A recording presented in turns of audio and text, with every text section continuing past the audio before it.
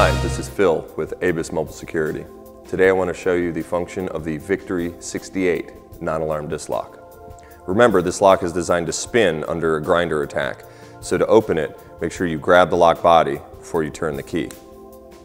Take your plug, place it inside your brake disc, lock your lock on top of it, pull your key. You're going to extend the included memory cable to your handlebar so you don't forget that the bike is locked. And then to remove,